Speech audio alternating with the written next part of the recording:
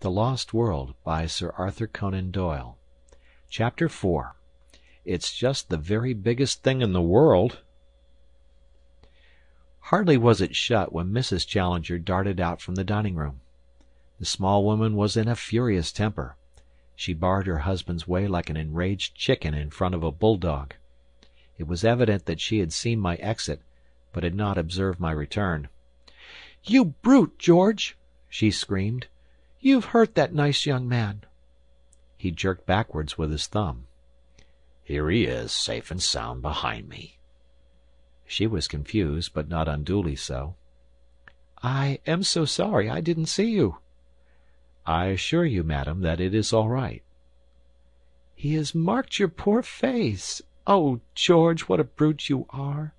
Nothing but scandals from one end of the week to the other. Everyone hating and making fun of you. You've finished my patience. This ends it." "Dirty linen," he rumbled. "It's not a secret," she cried. "Do you suppose that the whole street, the whole of London for that matter— Get away, Austin, we don't want you here. Do you suppose they don't all talk about you? Where is your dignity? You, a man who should have been Regius Professor at a great university, with 1,000 students all revering you. Where is your dignity, George?" "How about yours, my dear?" "You try me too much. A ruffian, a common brawling ruffian. That's what you have become." "Be good, Jessie." "A roaring, raging bully." "That's done it.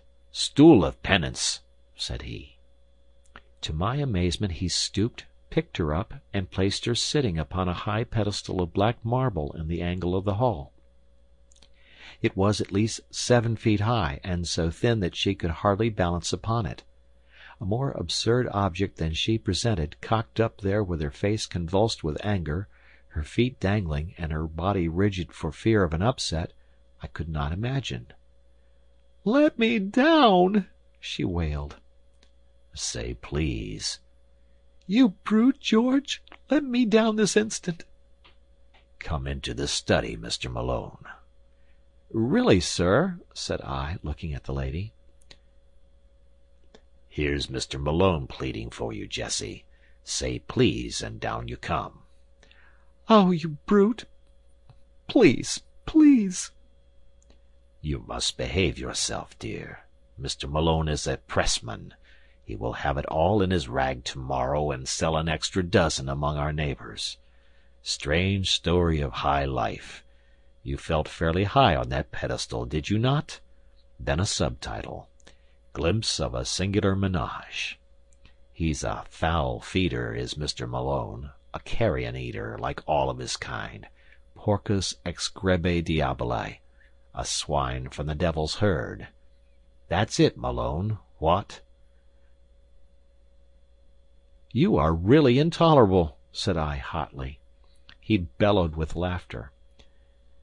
"We shall have a coalition presently," he boomed, looking from his wife to me and puffing out his enormous chest. Then suddenly, altering his tone, "Excuse this frivolous family badinage, Mr. Malone. I called you back for some more serious purpose than to mix you up with our little domestic pleasantries.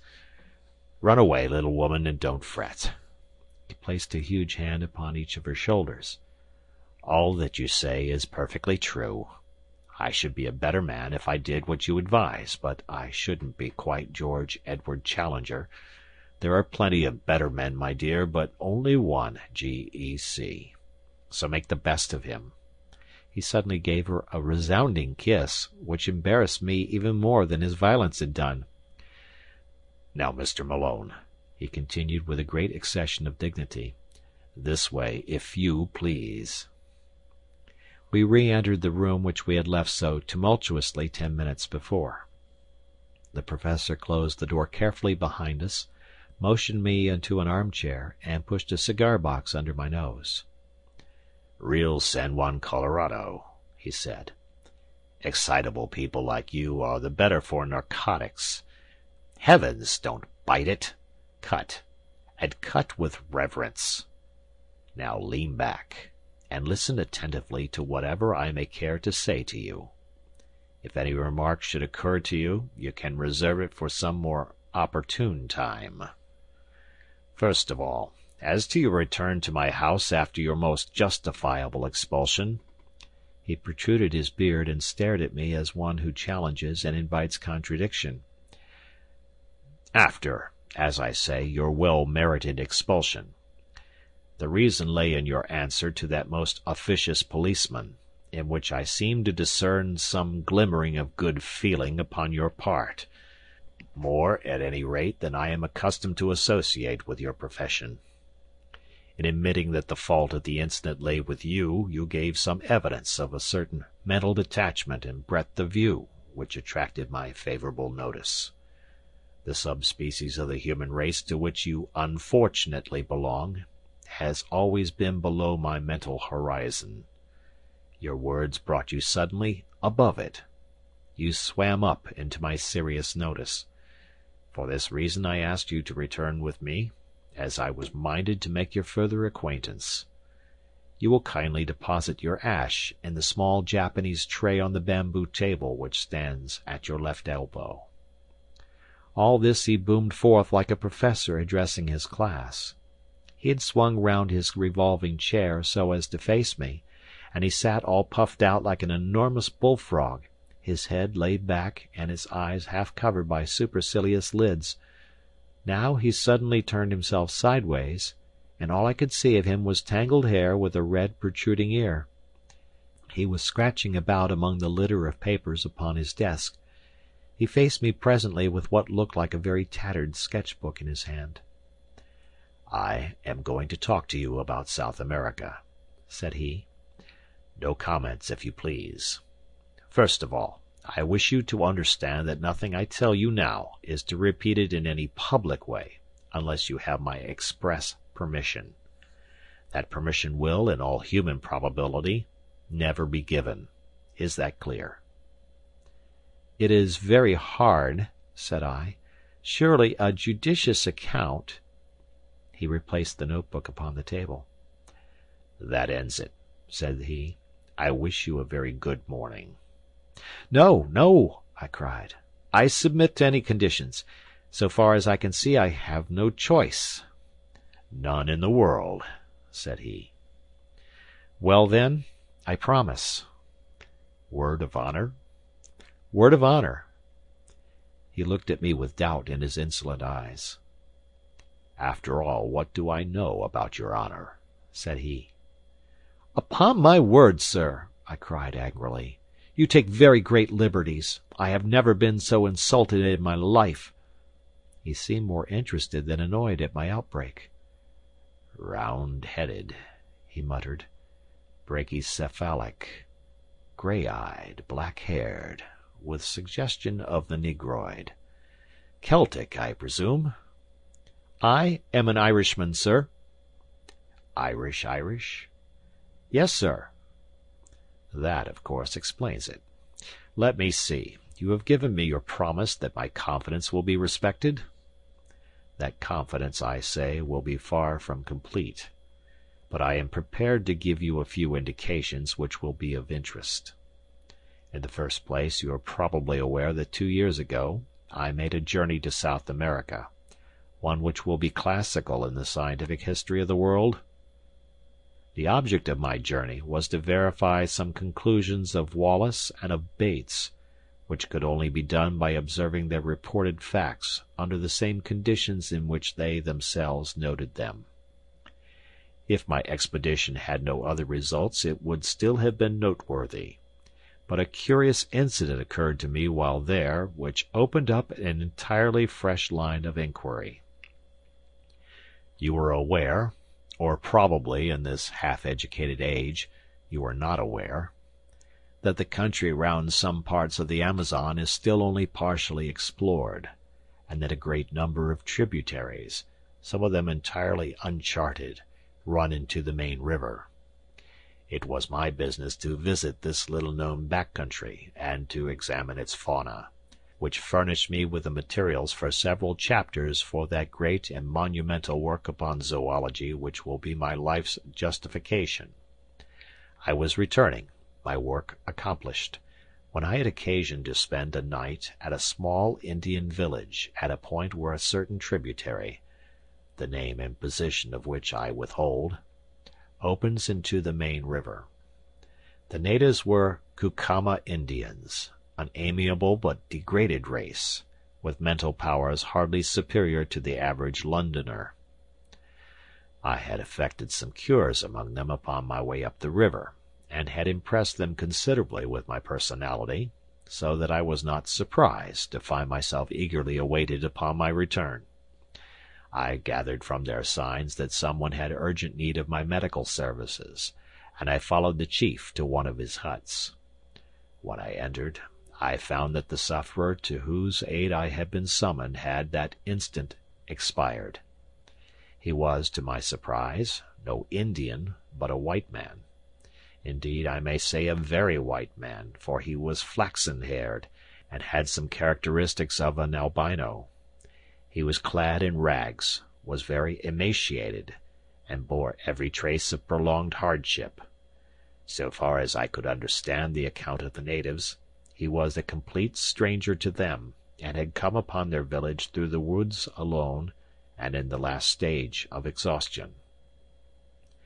The man's knapsack lay beside the couch, and I examined the contents. His name was written upon a tab within it: Maple White, Lake Avenue, Detroit, Michigan. It is a name to which I am prepared always to lift my hat. It is not too much to say that it will rank level with my own when the final credit of this business comes to be apportioned. From the contents of the knapsack it was evident that this man had been an artist and poet in search of effects. There were scraps of verse. I do not profess to be a judge of such things, but they appeared to me to be singularly wanting in merit. There was also some rather commonplace pictures of river scenery, a paint-box, a box of colored chalks, some brushes, that curved bone which lies upon my inkstand, a volume of Baxter's Moths and Butterflies, a cheap revolver and a few cartridges. Of personal equipment he either had none or he had lost it in his journey. Such were the total effects of this strange American bohemian. I was turning away from him when I observed that something projected from the front of his ragged jacket.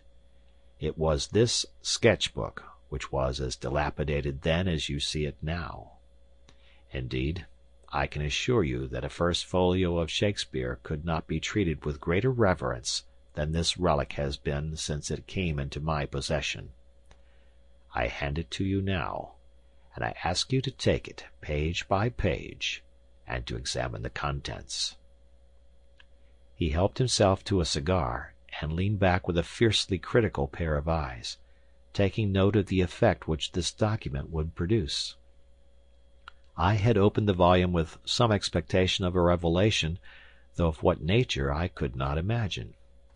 The first page was disappointing, however, as it contained nothing but the picture of a very fat man in a pea-jacket, with the legend, "Jimmy Culver on the mail-boat," written beneath it. There followed several pages which were filled with small sketches of Indians and their ways. Then came a picture of a cheerful and corpulent ecclesiastic in a shovel hat, sitting opposite a very thin European, and the inscription, "Lunch with Fra Cristofero at Rosario."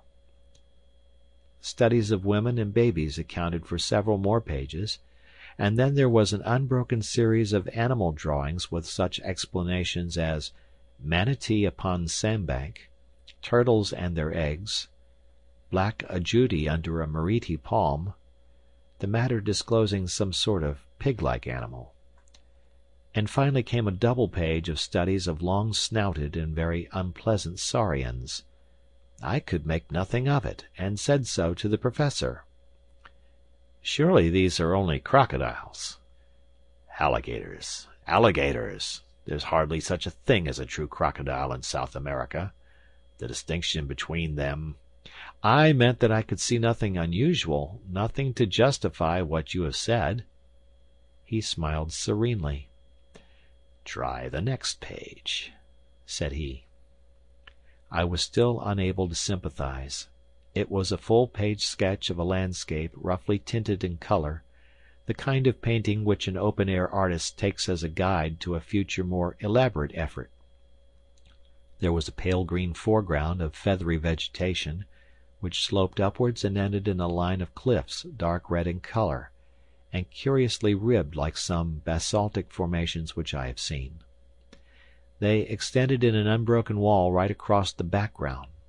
At one point was an isolated pyramidal rock, crowned by a great tree, which appeared to be separated by a cleft from the main crag. Behind it all, a blue tropical sky. A thin green line of vegetation fringed the summit of the ruddy cliff. "Well?" he asked. "It is no doubt a curious formation," said I, "but I am not geologist enough to say that it is wonderful." "Wonderful," he repeated. "It is unique. It is incredible. No one on earth has ever dreamed of such a possibility. Now the next." I turned it over, and gave an exclamation of surprise.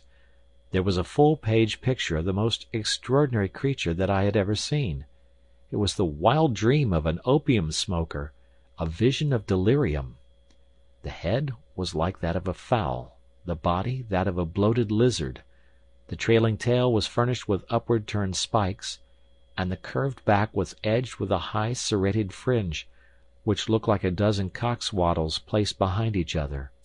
In front of this creature was an absurd mannikin, or dwarf in human form, who stood staring at it. "Well, what do you think of that?" cried the Professor, rubbing his hands with an air of triumph. "It is monstrous, grotesque. But what made him draw such an animal?" "Trade gin, I should think." "Oh, that's the best explanation you can give, is it?" "Well, sir, what is yours?" "The obvious one that the creature exists. That is actually sketched from the life." I should have laughed only that I had a vision of our doing another Catherine wheel down the passage. "No doubt," said I, "no doubt," as one humours an imbecile. "I confess, however," I added, "that this tiny human figure puzzles me. If it were an Indian we could set it down as evidence of some pygmy race in America, but it appears to be a European in a sun hat." The Professor snorted like an angry buffalo. "You really touched the limit," said he. "You enlarge my view of the possible. Cerebral paresis, mental inertia. Wonderful." He was too absurd to make me angry. Indeed, it was a waste of energy, for if you were going to be angry with this man you would be angry all the time. I contented myself with smiling wearily. "It struck me that the man was small," said I. "Look here!" he cried, leaning forward and dabbing a great hairy sausage of a finger onto the picture. "You see that plant behind the animal? I suppose you thought it was a dandelion or a Brussels sprout, what? Well, it is a vegetable ivory palm, and they run to about 50 or 60 feet. Don't you see that the man is put in for a purpose? He couldn't really have stood in front of that brute and lived to draw it. He sketched himself in to give a scale of heights. He was, we will say, over 5 feet high. The tree is 10 times bigger, which is what one would expect." "Good heavens!" I cried. "Then you think the beast was— Why, Charing Cross Station would hardly make a kennel for such a brute." "Apart from exaggeration, he is certainly a well-grown specimen," said the Professor complacently. "But," I cried, "surely the whole experience of the human race is not to be set aside on account of a single sketch." I had turned over the leaves and ascertained that there was nothing more in the book. "A single sketch by a wandering American artist who may have done it under hashish, or in the delirium of fever, or simply in order to gratify a freakish imagination. You can't, as a man of science, defend such a position as that." For answer the Professor took a book down from a shelf. "This is an excellent monograph by my gifted friend, Ray Lankester," said he. "There is an illustration here which would interest you. Ah, yes, here it is. The inscription beneath it runs, "Probable appearance in life of the Jurassic dinosaur Stegosaurus. The hind leg alone is twice as tall as a full-grown man." Well, what do you make of that?" He handed me the open book. I started as I looked at the picture. In this reconstructed animal of a dead world there was certainly a very great resemblance to the sketch of the unknown artist. "That is certainly remarkable," said I. "But you won't admit that it is final?" "Surely it might be a coincidence, or this American may have seen a picture of the kind and carried it in his memory. It would be likely to recur to a man in a delirium." "Very good," said the Professor indulgently. "We leave it at that. I will now ask you to look at this bone." He handed over the one which he had already described as part of the dead man's possessions.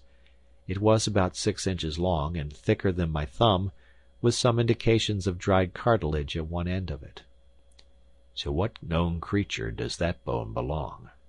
asked the Professor. I examined it with care and tried to recall some half-forgotten knowledge. "It might be a very thick human collarbone," I said. My companion waved his hand in contemptuous deprecation. "The human collarbone is curved. This is straight.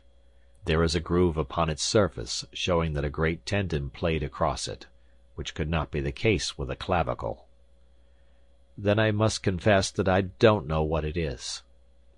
"You need not be ashamed to expose your ignorance, for I don't suppose the whole South Kensington staff could give a name to it." He took a little bone the size of a bean out of a pillbox. "So far as I am a judge, this human bone is the analogue of the one which you hold in your hand. That will give you some idea of the size of the creature. You will observe from the cartilage that this is no fossil specimen, but recent. What do you say to that?" "Surely in an elephant—" He winced as if in pain. Don't talk of elephants in South America. Even in these days of board schools—" "Well," I interrupted, "any large South American animal, a tapir, for example." "You may take it, young man, that I am versed in the elements of my business. This is not a conceivable bone either of a tapir or any other creature known to zoology.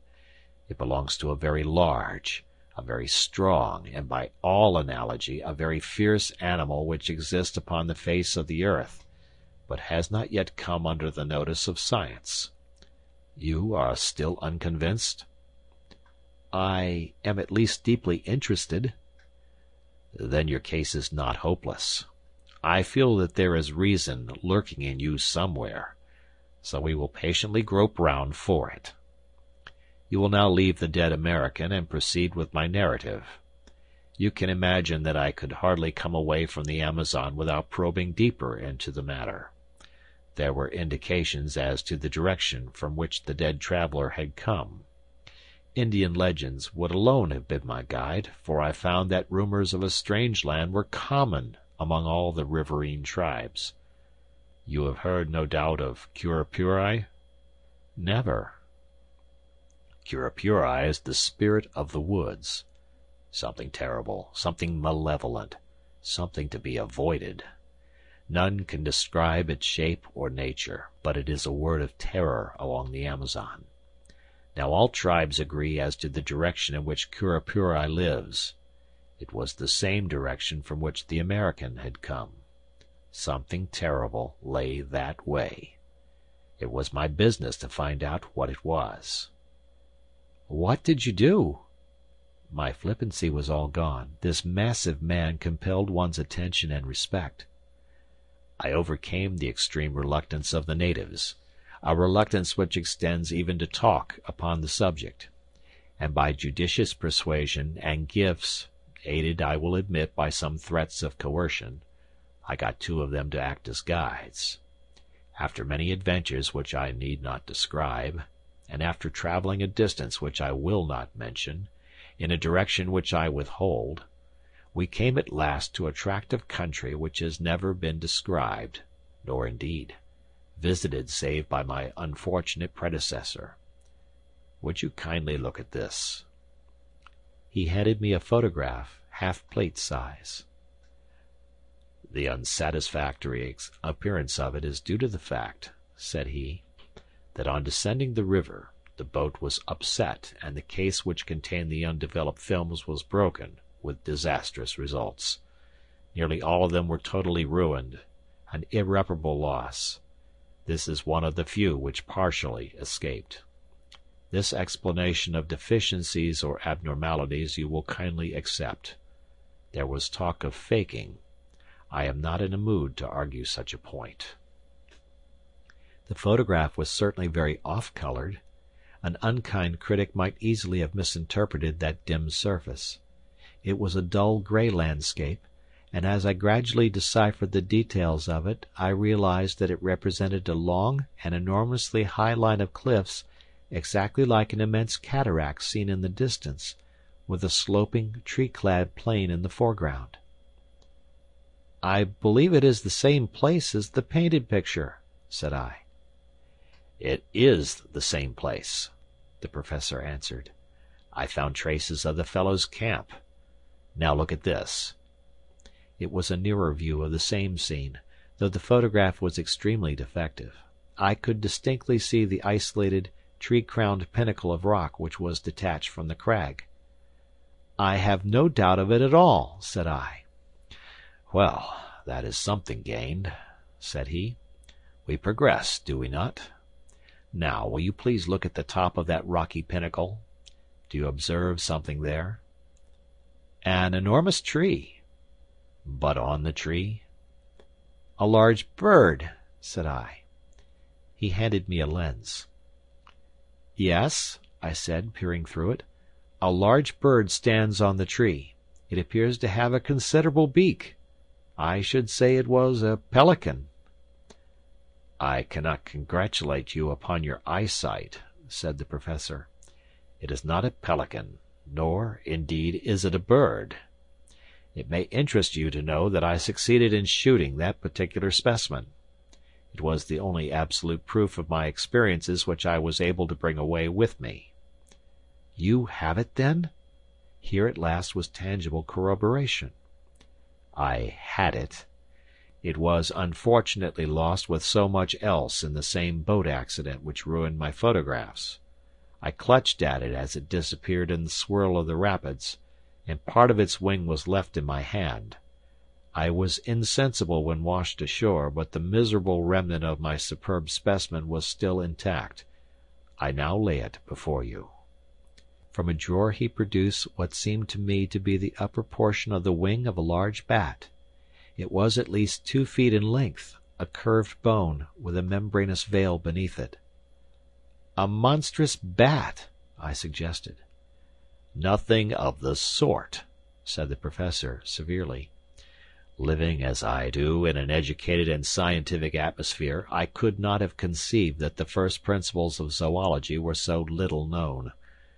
Is it possible that you do not know the elementary fact in comparative anatomy that the wing of a bird is really the forearm, while the wing of a bat consists of 3 elongated fingers with membranes between? Now, in this case, the bone is certainly not the forearm, and you can see for yourself that this is a single membrane hanging upon a single bone, and therefore that it cannot belong to a bat.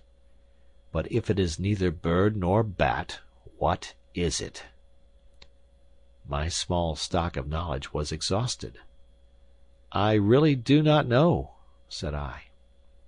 He opened the standard work to which he had already referred me.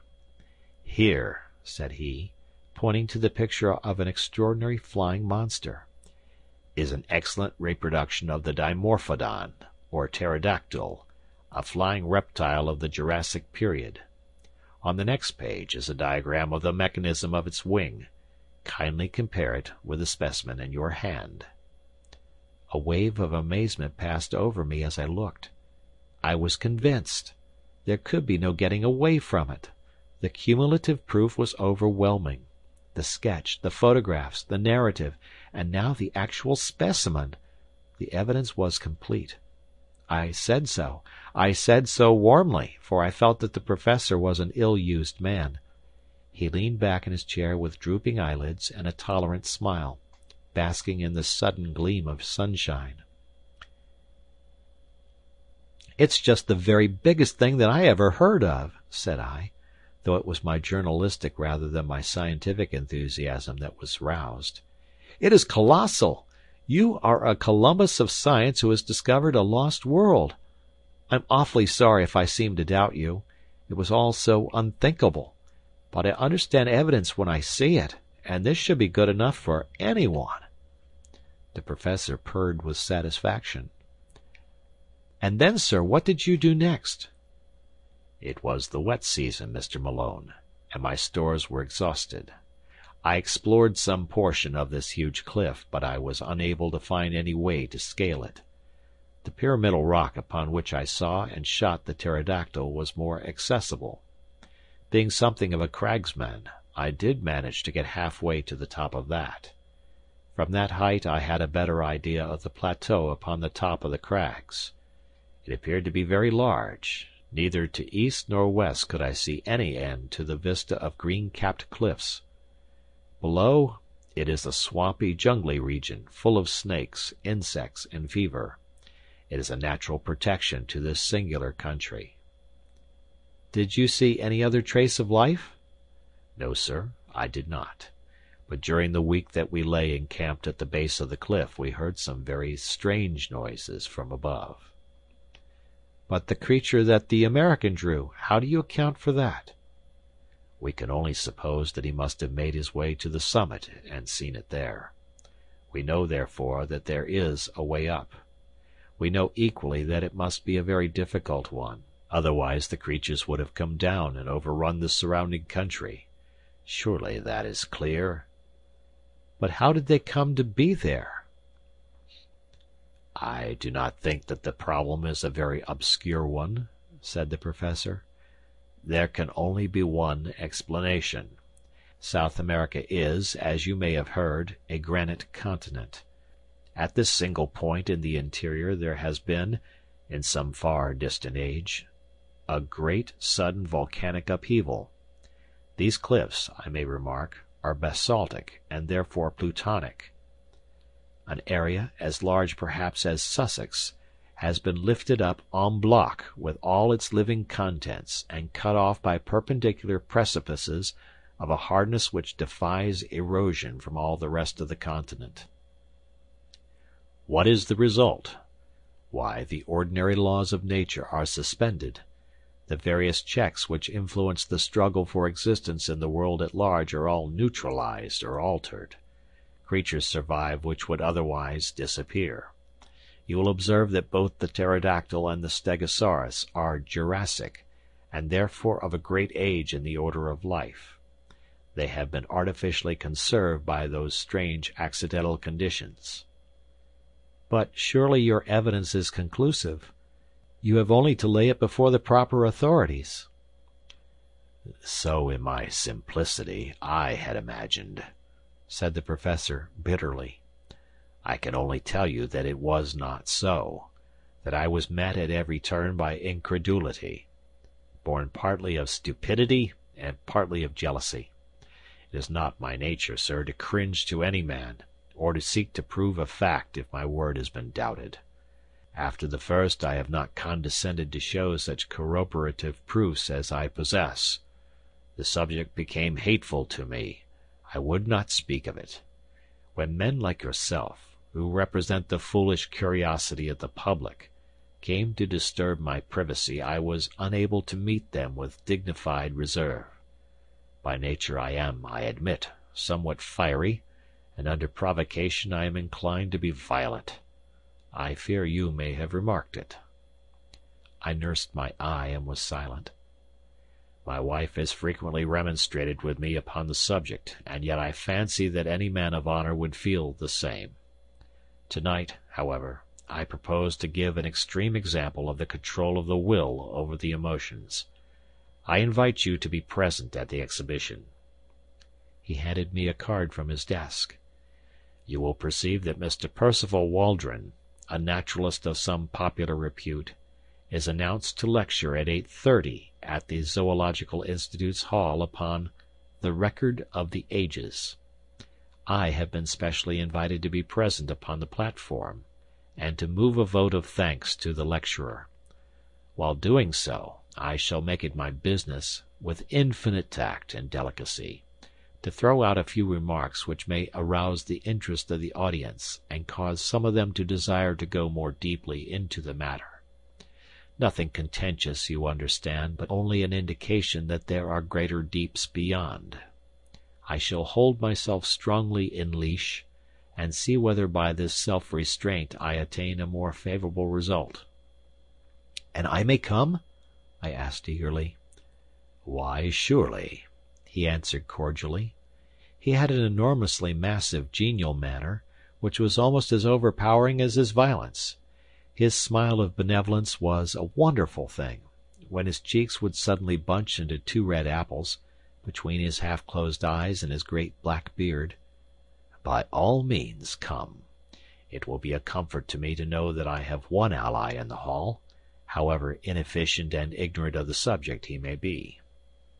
I fancy there will be a large audience, for Waldron, though an absolute charlatan, has a considerable popular following. Now, Mr. Malone, I have given you rather more of my time than I had intended. The individual must not monopolize what is meant for the world. I shall be pleased to see you at the lecture tonight. In the meantime you will understand that no public use is to be made of any of the material that I have given you." "But Mr. McArdle, my news editor, you know, will want to know what I have done." "Tell him what you like. You can say, among other things, that if he sends anyone else to intrude upon me I shall call upon him with a riding-whip. But I leave it to you that nothing of all this appears in print." "Very good. Then the Zoological Institute's hall at 8:30 tonight." I had a last impression of red cheeks, blue rippling beard, and intolerant eyes, as he waved me out of the room. End of chapter.